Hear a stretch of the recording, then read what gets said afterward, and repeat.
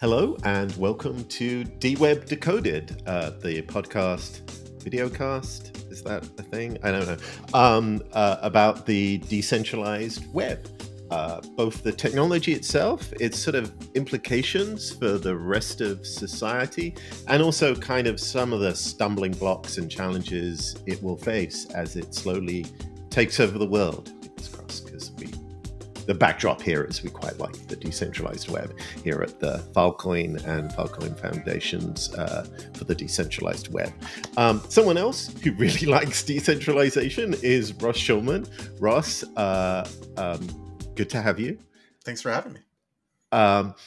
So you're now you have decentralization in your title now. I do. Which I for think the you first time should in have my had life. forever. Yes, well, Yeah. thank you. But yes, I am the senior fellow for decentralization at the Electronic Frontier Foundation. An institution which, due disclosure, I used to work at, but is also been in the cutting edge of promoting and defending decentralized tools of all kinds. I hope your viewers are familiar with us. I hope so too. I mean, you never know, right? The world is divided. When I used to work there, which perhaps I go on about a little too much, but it's often a pretty similar influence on people's lives. The world is divided between people who go, "You're doing great work," and people go, "I'm sorry, I have no idea not only what you're talking about, like who you work for, but what the heck this thing that you're trying to defend is," which is not great for you. My friends, when I told them that I had this new job, sort of had like a blank stare. But that's okay. But that you have like that challenge because you're Washington based, and I think you've spent most of your life trying to explain these emergent technologies to politicians and lawmakers, not traditionally the most au fait with. It's been the better part of my 20 plus year career at this point has been trying to explain how all of this works to people who want to get it but don't yet. And how did you end up in that very small intersection between people who play with technology before it's a thing and the inner beltway or whatever it's called? Well, so I've always played with technology before it was a thing. Both of my parents taught computer science before I was born in 1980, and so I came by it honestly. And grew up with computers in the house, even in the sort of kind of late 80s, early 90s, internet access before most people knew what that was and so forth. And basically forever, just expected that I was going to go and be a software engineer for a career. Went to college, majored in computer science, didn't do much of anything else, and came to my senior year of college probably, and realized that I was burned out on writing code. Interesting. Right. After doing it steadily for 8+ years at that point, and more importantly, came to the realization that if I actually went and tried to make money doing that it was going to kill the joy of it for me. But of course, then that left me with almost nothing to do for a career. But I had been really interested and passionate about digital rights going back, to high school, right? And I still remember, there was a group of maybe 5 or 6 of us who were, 17 years old, but somehow had the keys to our high school's website, which, in 1997 to even have a website, was fairly advanced at the time. But I remember turning the website black for EFF's protest against the Communications Decency Act back in 96. Wow. I guess this would have been. Yeah. And so I've been passionate about that ever since then, going back a long way. And so when I came to graduate from college with kind of no real direction in life, I had a number of friends that moved to the Beltway, guys that I had lived with throughout most of college. And I figured, hell, worst case scenario, I'll kick around DC for a little bit and drink beers with my friends while I figure out what I want to do next. But so I moved to DC and started looking for work. And somehow not even knowing at the time how incredibly amazing this was, as you do, or as you did then, I went around the halls of Congress handing resumes out to every Democratic office, because that was my preferred party, and got a call back from, of all people, Ron Wyden's office. Oh, wow. I know. And I had no idea at the time that he was the guy to work for, the one senator you might say that understood at a fundamental level how the tech really worked and why it was important. And still the case, right? Still the case. Yeah, he's still 20 there. years on, like there's not much more. I saw someone, because is he retiring? I hadn't seen that. Maybe he is. I mean, he's been there for ages and ages. Maybe it was just someone being worried that like we didn't have a spare Ron Wyden. Yeah, no, he's the kind of guy that you want more of if you can. Yeah. But yeah, so I ended up working for him. I interned for a month or so, and then they hired me on. And that started kind of the tech policy journey for me in 2003. And it's an amazingly, I don't think people realize, both like when people, I think a lot of people stumble into it, like you say, but I don't think people realize quite what an influence you can have just being the person that understands these things. Well, and particularly in 2003, I think today we have a fair number of what we have come to start calling ourselves policy technologists, which is like people with a tech background, but who are intent on doing something about policy. And nowadays there's a good number of us, but but in 2003, I think you could count on one hand the number of people who in DC were sort of, could fill that niche. I should give a plug now to, so we support EFF, as hundreds of thousands of people do, but we also support a program called Tech Congress, which actually puts these congressional fellows who understand about technology just into places. And really that's about just raising the level of people that a staffer or a politician in the US federal system can like reach out and go, hey, you know something about this, and have a good chance that they do. Because I mean, I think the other avenue to understand these things in DC is always to go to the big companies, right? And I think one of the challenges when you're trying to argue for alternatives to a sort of corporate concentrated power online, like it's not like we pay a rep to represent us. Like that's one of the problems of decentralization, right? Yeah, the other model, if you will, has by now very strong DC representation. Not always the case though. Like I remember in 2003, so I guess that would have been before or around about the time Google went public, but a lot of these companies at that time, of course they were smaller, but they really didn't spend much money on lobbying at all. Not then, no. Today they do, but no. Back then, I'm trying to remember exactly when it was, but it was right around then that Google opened their DC office for the first time, and really started engaging. And they were one of the first kind of tech firms, or new tech firms to do that. I think the IBMs of the world had always sort of had their fingers in DC to a certain extent, not in no small part because a lot of them were defense contractors, but the new tech companies were just starting at that point to understand that they needed to engage in DC. So just to sort of paint a picture for people, I mean, I correct me if I'm wrong. I'm just going to like paint my own picture, and then you could go in and go, what are you doing?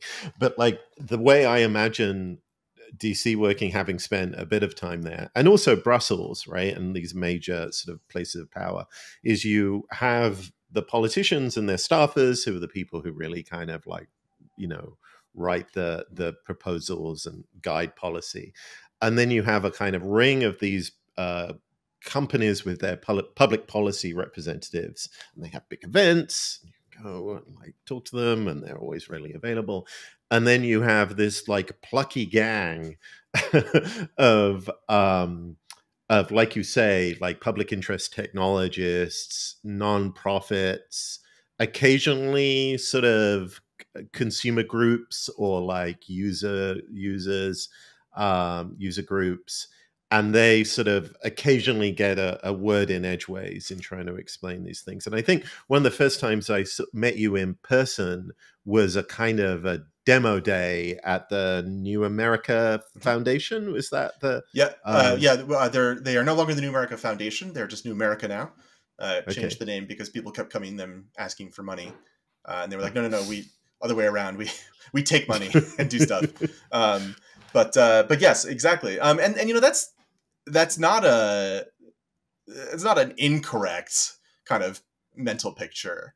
You know, I think what civil society, which is sort of oftentimes a general kind of descriptor for the nonprofit plucky folks that you were referring to, what civil society often has on its side are kind of two things. First of all, the folks that sort of do the lobbying for hire stuff are valuable because they know people, right? They have the personal relationships that get you in the door, but they oftentimes don't have the depth of knowledge about a given topic that you might get from someone else. And so oftentimes civil society has that depth of knowledge.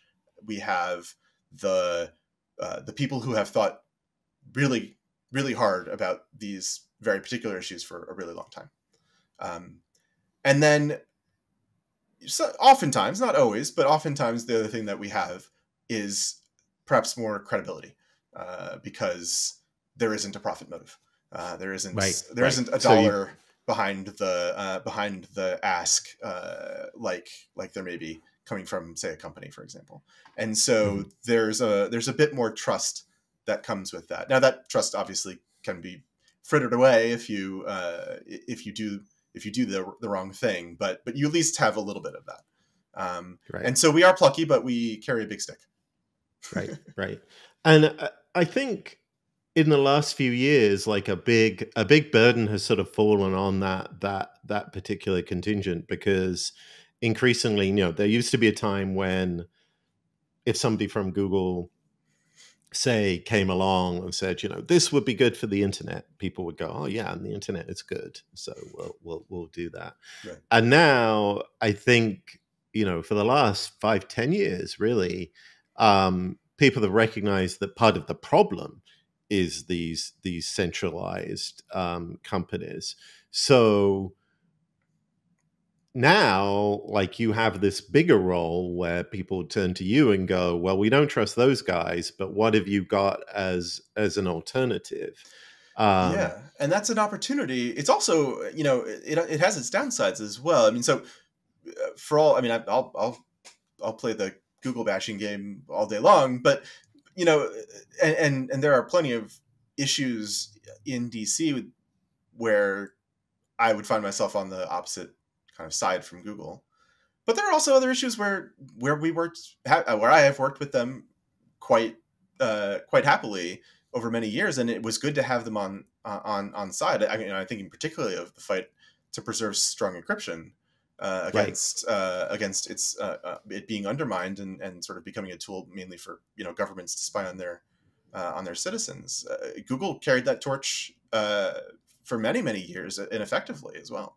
And so you see it right now in the UK, right? Yeah. Where you suddenly realize, oh, it's not just the Signals of the world, but like also the Apples and even Facebook, who are sort of holding the line against this idea that governments or anyone can peer into your private communications. Yeah, that makes sense. Yeah, absolutely. But there are many other areas where DC is coming to the realization that maybe the words of Google ex cathedra are not like, you know, we shouldn't just follow that blindly, right? And there are issues of privacy and centralization and other kind of issues, other kind of concerns where they might not have everyone's best interests in mind. But the knock-on effect, I think, there is that sometimes the response is just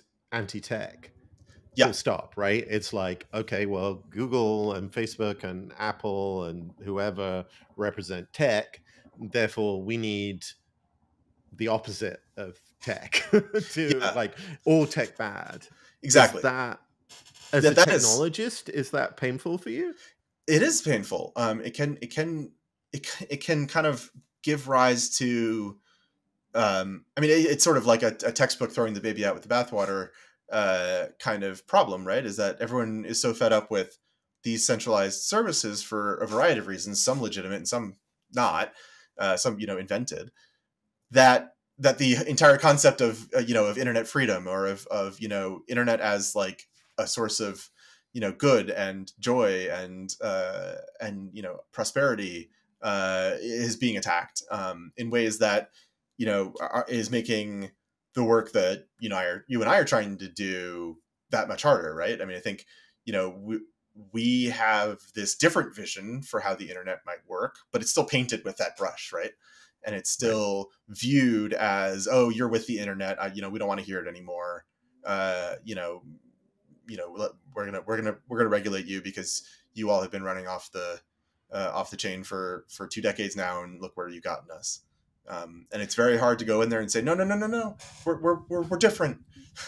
It's a different internet. What is that vision of a different internet for you? Like what picture are you trying to paint, not only for lawmakers, but in your own kind of like head?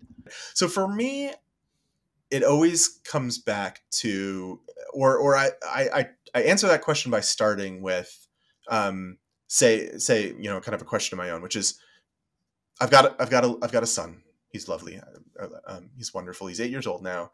And my mother would like it if photos of him could be fed intravenously into her brain somehow, right? Just like, just constant stream. If I just had like a video feed of him at all times, she would accept that. And my mom is, I mentioned at the kind of the top of the kind of recording, she's not like your typical, if my mother can do this, my mom can do this. Like, she writes technical documentation for a living, or edits technical documentation for a living. She understands the internet. She knows what it is. But it still remains the case, despite the fact that she and I both have supercomputers connected to the internet 24/7 in our pockets, and in some cases more than one supercomputer, right?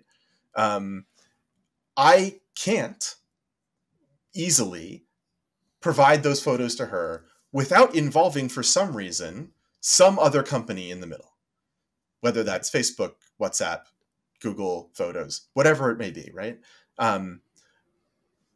There are ways to do it, but you need to be a super nerd, right? Like, okay, yeah, I could get Nextcloud installed on a VPS somewhere, and I could give her a login, and I could do the photo sharing. It's bullshit. Like, excuse my French. I don't know if we do that on this podcast, but like the fact that this isn't easy, that this isn't just natural. Like, the most obvious solution should be that, like, my computer takes the bytes that are this photo and gives them to her computer. We don't have to have anybody in the middle except for the internet backbone, right? So that vision is what it, for me, is fundamentally that is the vision.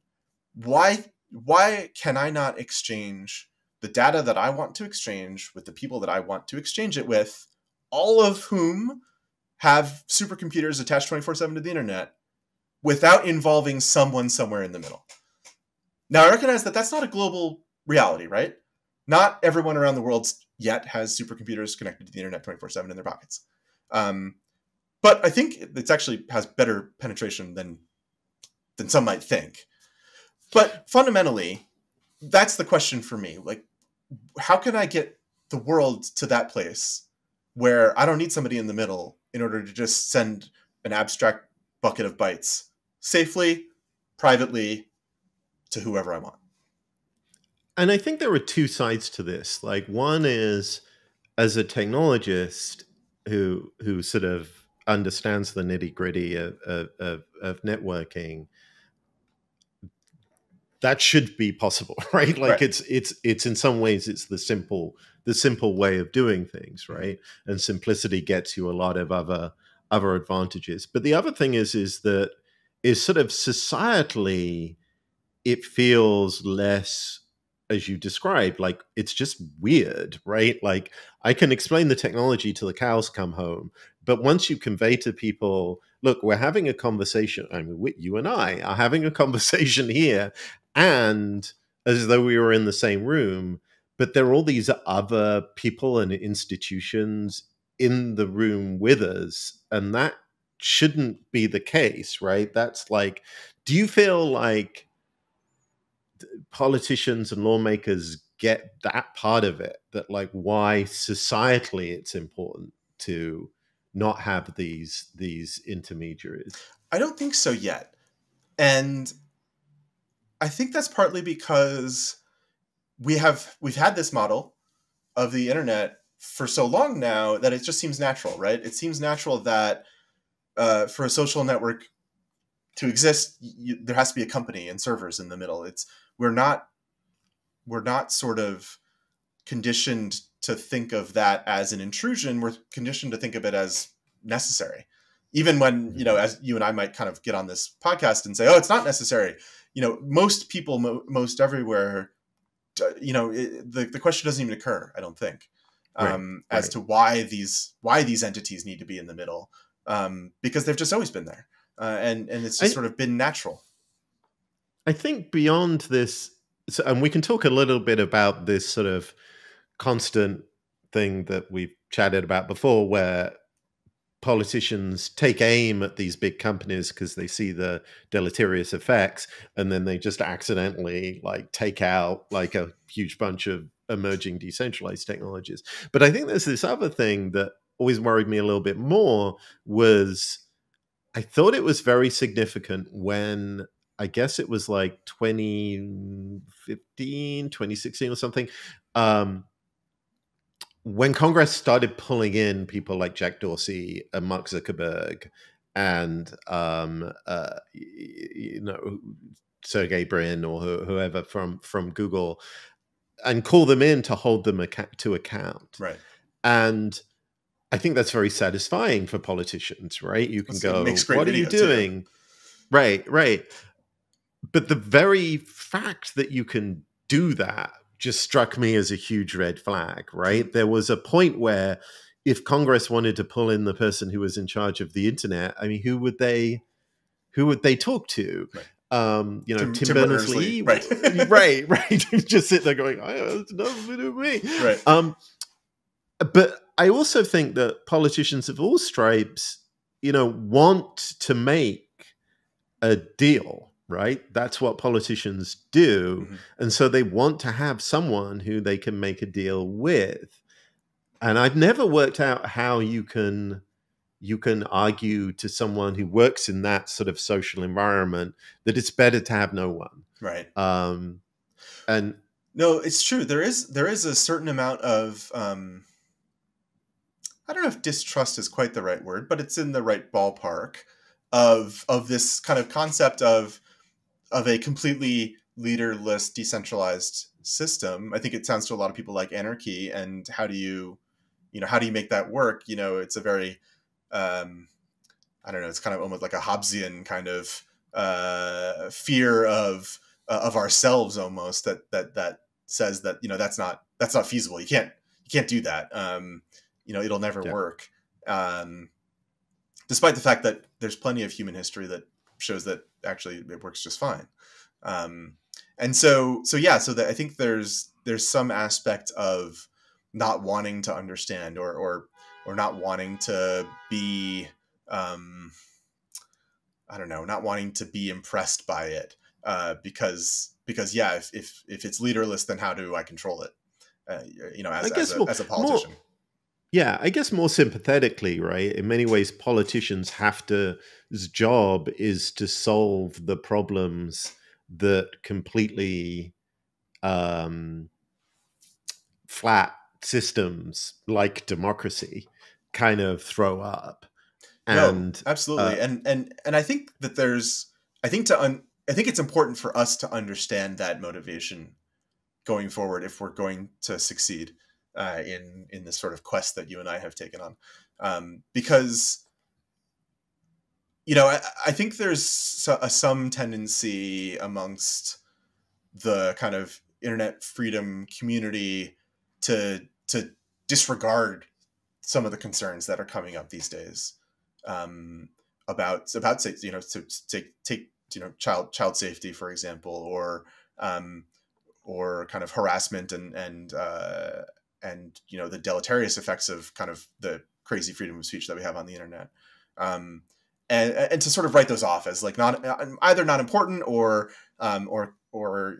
maybe not my problem because I'm an internet freedom advocate. But the fact of the matter is that if we don't have answers for those, then governments will do what we're seeing governments do, right? And whether we like it or not, they very much view their job as protecting their citizens, and view the internet as something that is threatening their citizens right now. And so we can hate that, and I don't like it, but it is the reality that we're operating in.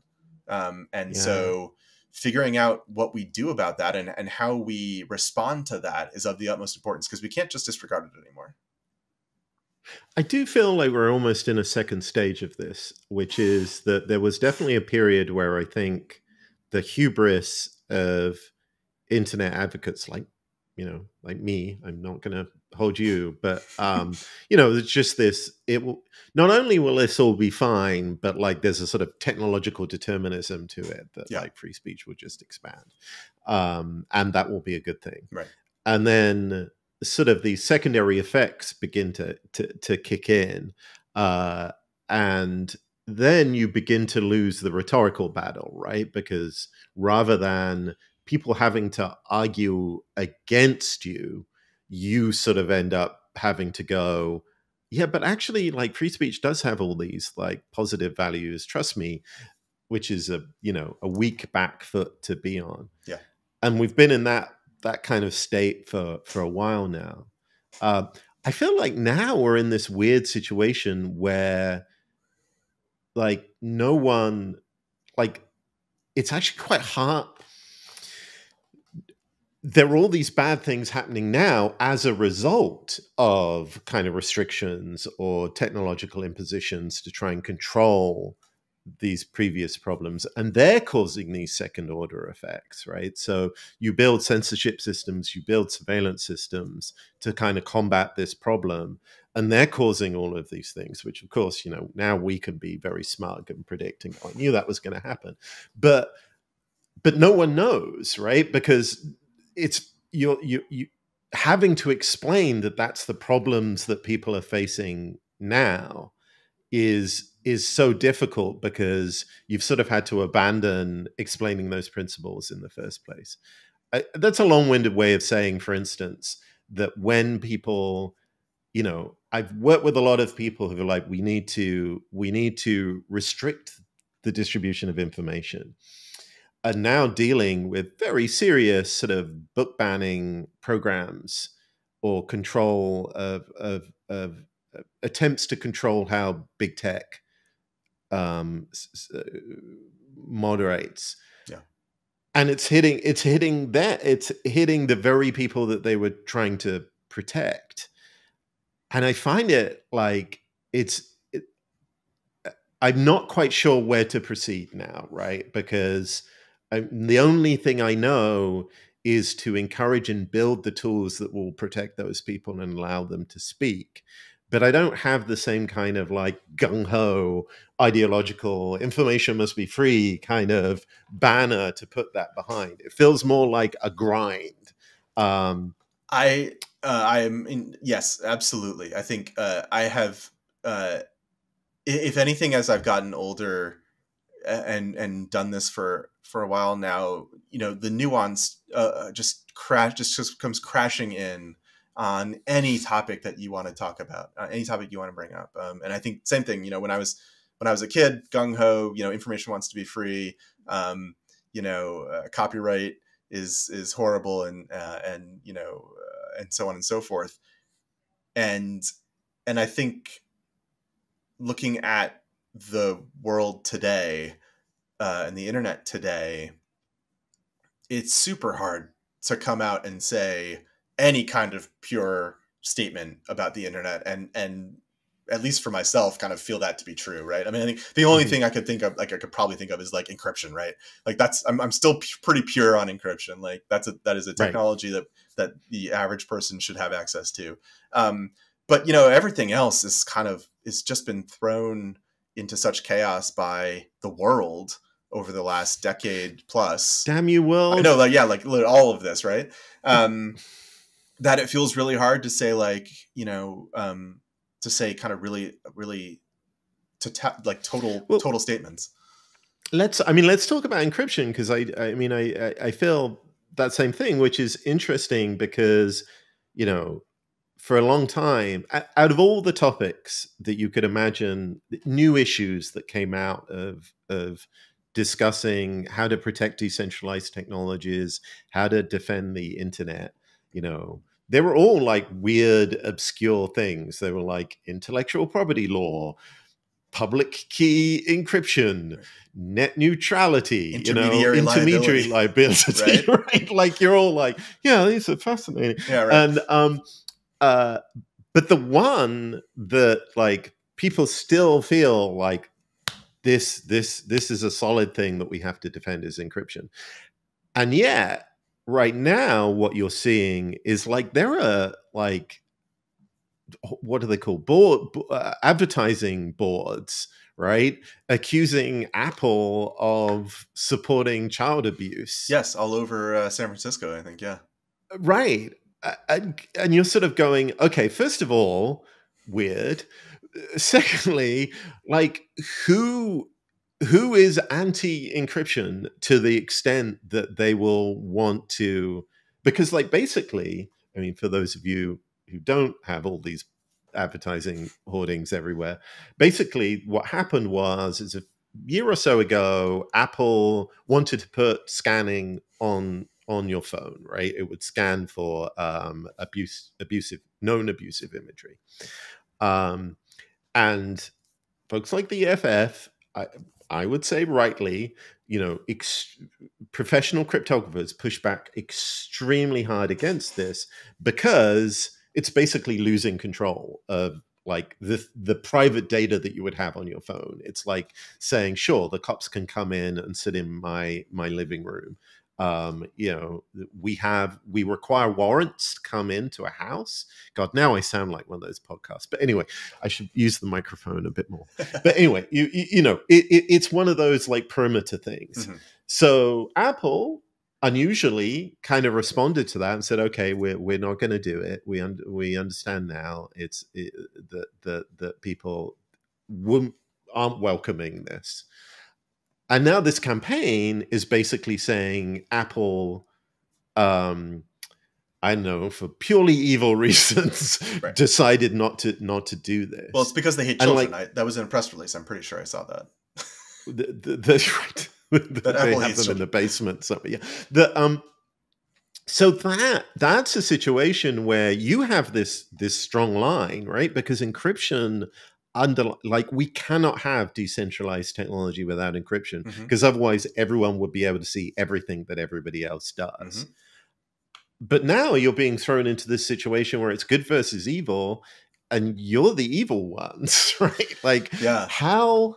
Well, and the Apple thing is fascinating for me, even deeper than just that, because to Apple's credit, and I was at the Open Technology Institute when Apple first kind of released this, and just like EFF did my own kind of analysis of what they proposed, and like EFF, found it to be not at the end of the day a workable solution. But if I'm being frank, and this is just my opinion, not EFF's opinion, because I wasn't at EFF at the time, I think it was the most credible possible solution to this problem that I had yet seen. And I think right, it wasn't naive, right? It was not naive. It was clear that they had a number of very smart cryptographers within Apple working on this, and the way that they went about doing it was very careful, to try to reveal as little information as possible about the owner of the phone, while still trying to find this child sexual abuse imagery. and for their trouble, they just got it from all sides, right? Like they saw a societal problem, tried to do their best to fix it, or offer a solution, I guess, not fix it, but offer a solution, and just like for their trouble, just got slammed by everybody and their mother, including now these ads that we're seeing in San Francisco, where in the wake of all of us saying, no, like this isn't going to work, you can't do it, it's going to undermine encryption, so on and so forth. Apple stepping back and saying, okay, look, message received, we'll go back to the drawing board. And even that step has landed them with these ridiculous, ads accusing them of wanting to abuse children and knowingly facilitating, the sexual abuse of minors, all of which is absolutely ridiculous and over the top rhetoric. But this is the thanks you get for earnestly trying to solve a problem in today's society. And I think that one of the other parts, that the sort of lessons that I learned is, there's a phrase that we use a little bit in at the foundation and just in building decentralized tools in general, where you go, well, you can have a little bit of centralization as a treat, like sometimes you just go, we don't know how to do DNS. We don't know how to do a name system with like out some kind of basic truth level. And so maybe if we had 12 servers or whatever at the top, then everything else is decentralized. Did you watch the DEF CON I don't know, reveal is the right word, but of the Valid framework from yeah. And there was some point in there where Dig Dog was like, we use a little bit of DNS, but I promise it's not it's not bad or something like that. And it's not the bad kind, right? Yeah. Right. So because it can come in handy sometimes. Yeah. So, and one of the lessons is you introduce a little bit of, look, I'll just be the person who's the arbiter of this, mm-hmm. right? Like it's just so much easier that way, right? And then the power just snowballs, right? Like I think we touch on it a lot in this program, but the early years of Google, they were really genuinely producing things that were, email's decentralized, but Gmail's a little bit centralized, but it's so much nicer. Let's do it that way. And then you just watch this tiny concession kind of grow and magnify. Mm-hmm. And I think some of the policy challenges, again, going back to, politicians' instincts, is they want to make a compromise. They want to do a deal, right? And in a lot of these systems, I mean, binary almost seems like a pun, because a lot of these technological decisions, you go, well, if you do it this way, Oracle ends up running everything. And if you do it this way, well, no one's in charge, but that's what you're going to have to deal with. Right. So, and what is the room for you as someone who is in these rooms talking to these people?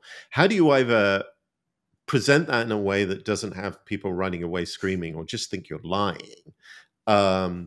And what room for compromise is there in this space?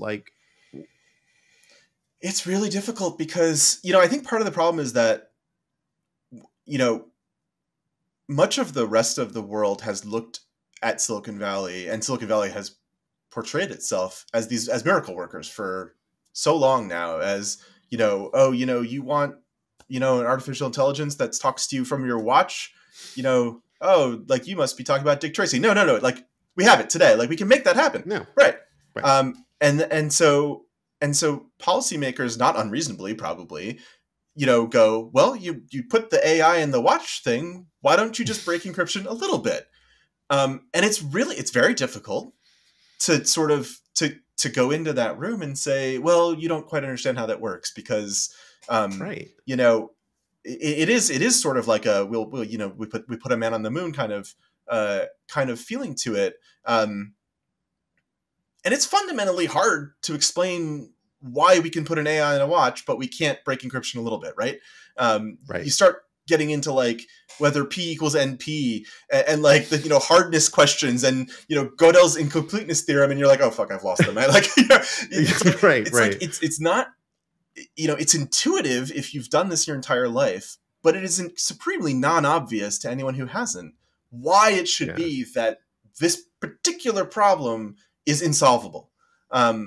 And so, or requires so much sort of control and intervention that you just lose your open society, right? Like that's the other part of it. The other part of it is absolutely that, is that, it's funny because like, in a certain sense, it's a technologically insolvable problem, but in another sense, it's not. It's a very easily solvable problem. Like, we know how to do key escrow. Like, that's easy. We just take a key and we give it to the government. And the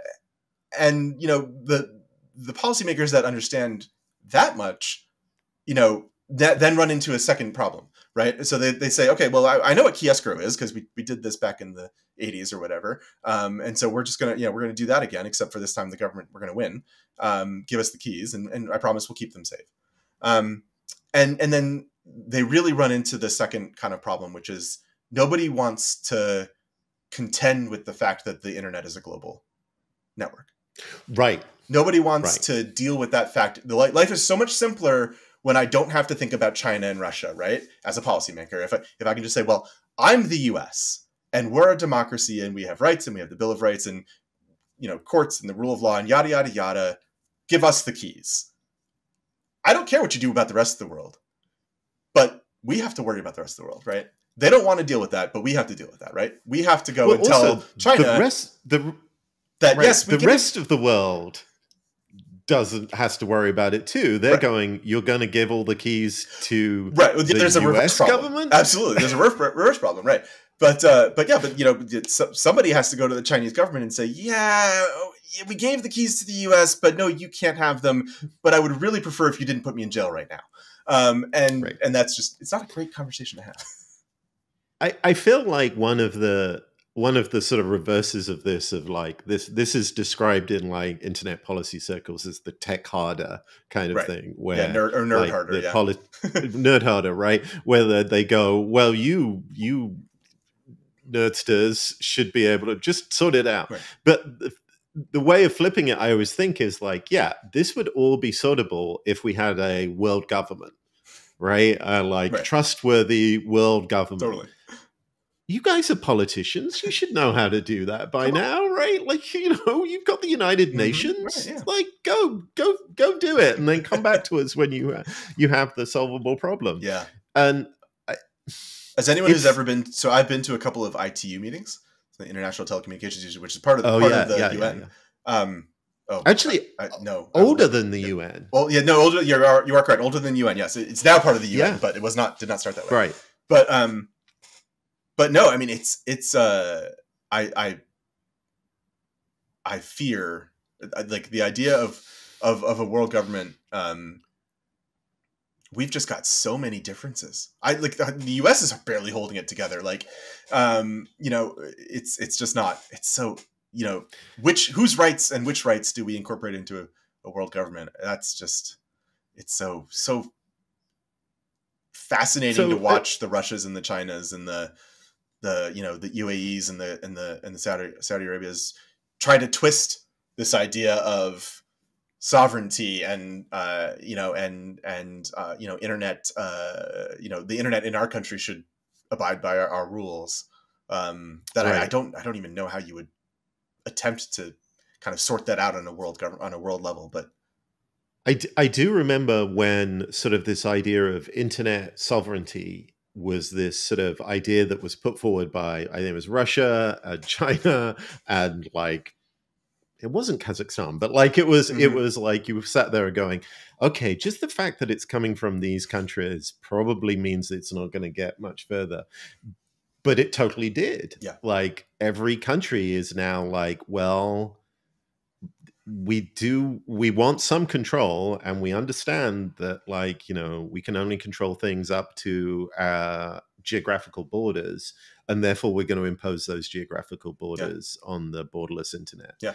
And again, you've got this fork in the road of like either that's not going to happen because it's just not built that way, or we can build it that way.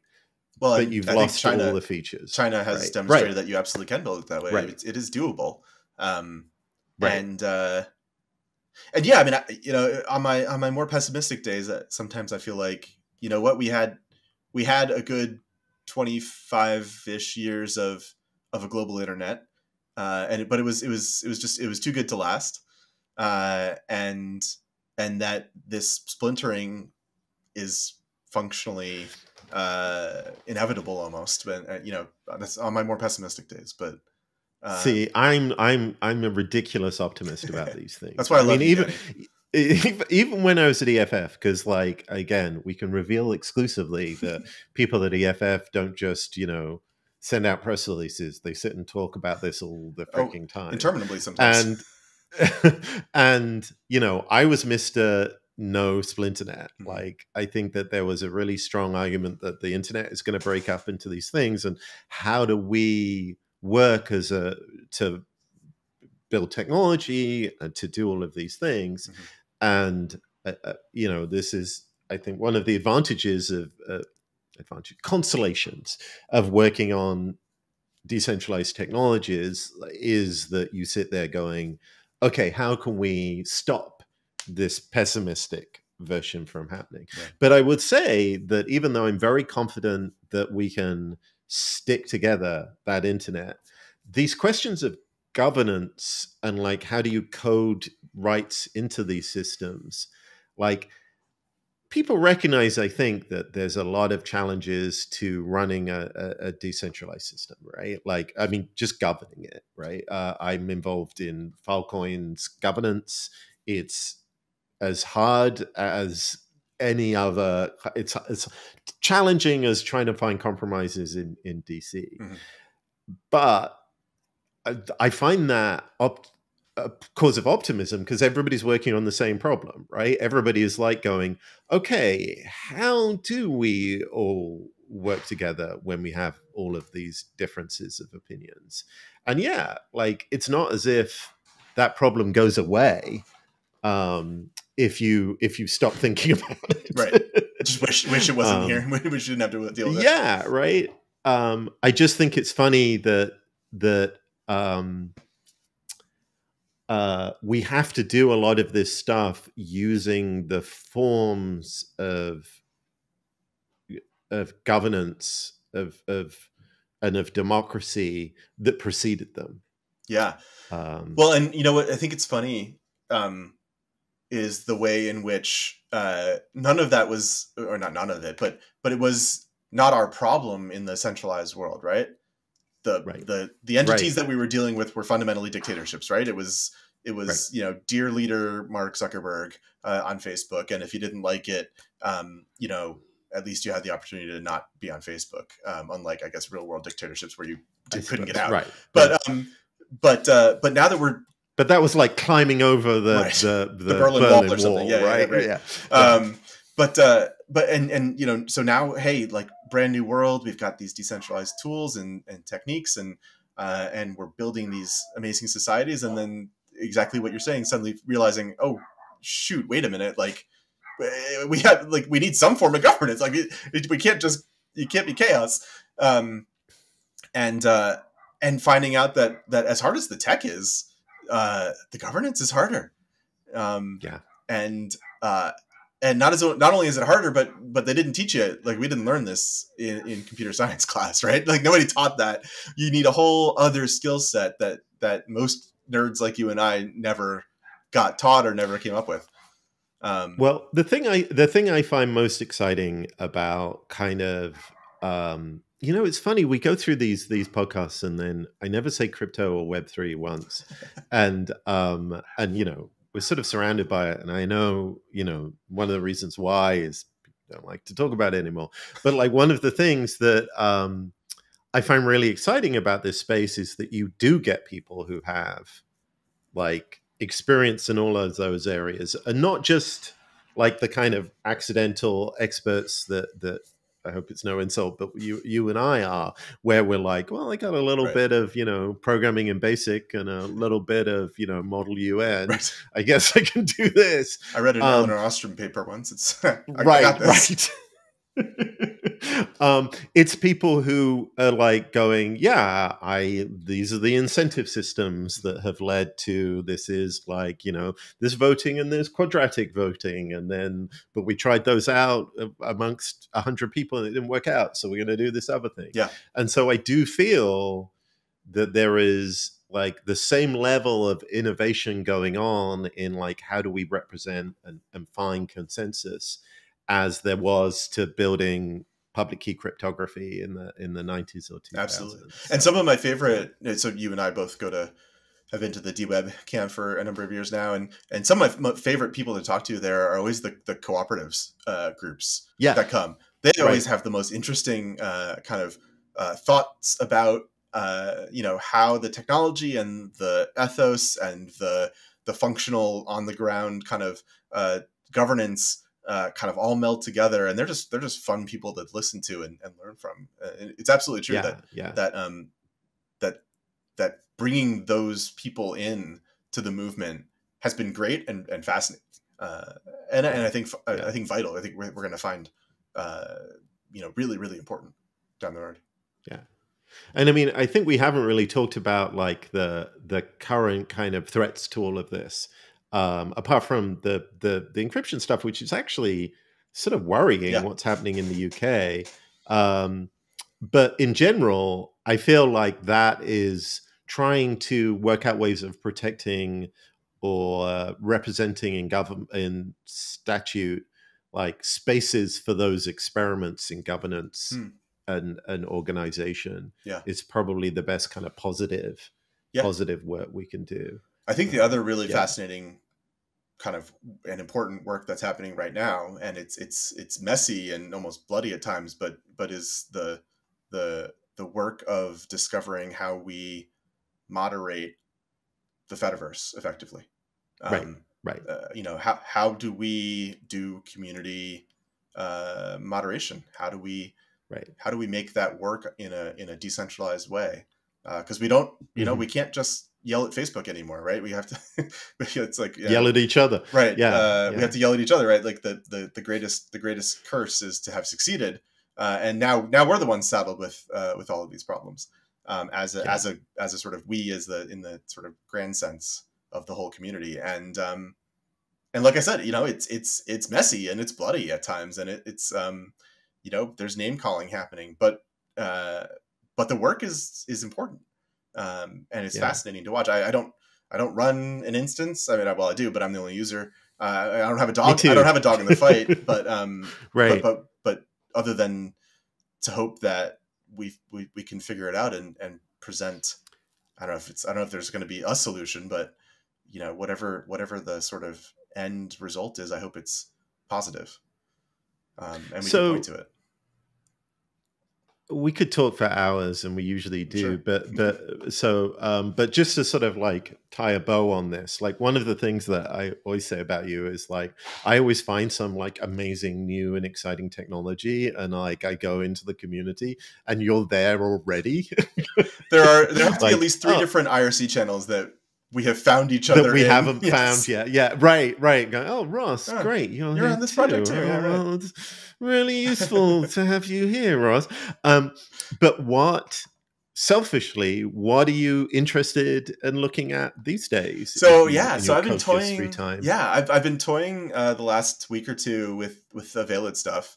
They announced it at DEF CON, and then I immediately went on 2 weeks of vacation, so I didn't get to play with it in late August when it was kind of brand new. But I've been playing with it, here in September the last few weeks, and just seeing what it's capable of. It's an interesting kind of melding of Tor and IPFS and stuff. And I don't think I've kind of plumbed the depths of it yet, but it's been fun to toy with. So I've been following that. I've been having a good time watching the Sprightly project build a scheme to WASM compiler. That's been interesting. And I had a chat with them. My favorite. Yeah, right.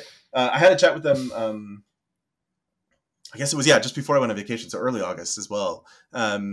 And learned all about kind of the work they're doing with the OCAPN protocol specification of a common protocol for capability networked capabilities, which is just kind of incredibly fun nerd sniping for me. And I just like I go down that rabbit hole and have a great time kind of following what they're up to. So yeah, there's all that, and then I think Blue Sky is kind of the other interesting thing. They're iterating kind of really rapidly on kind of the third party stuff. So it's not just like the one app on Android or iOS anymore. There's other apps to ingest it from. There's also now you can basically subscribe, I think, like an RSS feed of literally every post on the like the fire hose of Blue Sky basically is out there now, and you can sort of follow that as well.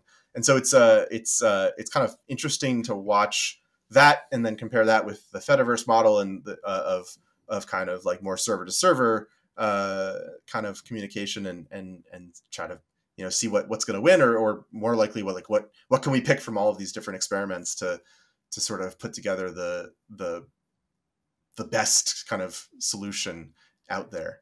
So yeah, I don't know. There's so much going on. Like you said, I think we could talk all day about kind of the interesting and fun tech that is out there. So I feel like I should give you some to look at as in a sort of mutual exchange. So Eero. IROH is a reimplementation of IPFS that is super interesting and is in Rust. So, must be the hot new thing and exciting. Yeah. So we had on as a guest Brooklyn Zelenka, who works at a thing called Fission, and she's been working with the Sprightly people, but they are working on a thing called IPVM, which is a virtual machine for executing code in the IPFS ecosystem. And the reason I say that this is interesting is because I had a problem the other day and went, oh, wait, IPVM could actually solve this. That's always fun. Which is not usually the way I think about this. But just to leave you with it, like the idea is that if you have like a hash or a CID of a function, that means when you call that function that it's the thing that you originally wanted it to be. So it solves a lot of versioning and reproducibility issues and stuff like that too. And have you seen Wiki Function? Yeah, I have seen reference to it. But I didn't quite understand what it was trying to do. But Me neither. But it was trying to compute over Wikidata. And Wikidata is one of my favorite, like OpenStreetMap and Wikidata are like two of my favorite kind of internet things that exist. So I was very intrigued by the Wiki Function thing. I think I only saw it in like its early, like literally like the day it launched. And so there was nothing in there, but I want to know more about it. Yeah. Yeah, me too. I have it's just one of those things that sparks, like you say, nerd snipes me. So those are my tips. Nice. I'm going to go Google. I'll see you on the IRC channels of all of It's all Discord nowadays, I'll see you. Yeah, it's true. Nobody true. IRCs. Why not decentralized? Anyway, I've already said that in a previous clip. This was a pleasure from the podcast. So, always a pleasure. And like I say, see you on the chat channels and see you in a glorious decentralized future that we're gonna as soon as we build it, enable. Yes, as soon as we'll get right on that. Okay, thanks a lot, Ross. Have a good one. See you next time.